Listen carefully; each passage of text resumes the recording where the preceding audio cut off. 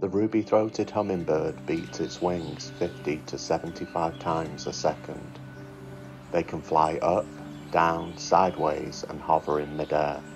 It's the only bird that can fly backwards. While resting, their heart beats 225 times per minute, but that increases to 1250 beats per minute when flying.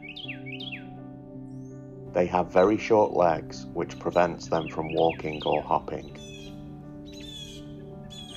They have good colour vision and can see into the ultraviolet spectrum. The throat or gorget feathers contain no pigment. In bright light, it appears an iridescent red, and in low light, the gorget can appear black.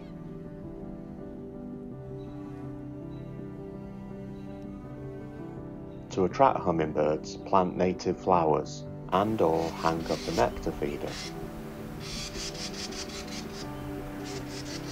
When making nectar, mix 1/4 cup of white sugar for 1 cup of water. Ruby throats migrate to Mexico, but some winter along the Gulf Coast. They can fly non-stop for 18 hours across Gulf of Mexico. To prepare for this long flight, they convert food into fat and double their body weight. I hope you enjoyed this video. Thanks for watching, and I'll see you next time.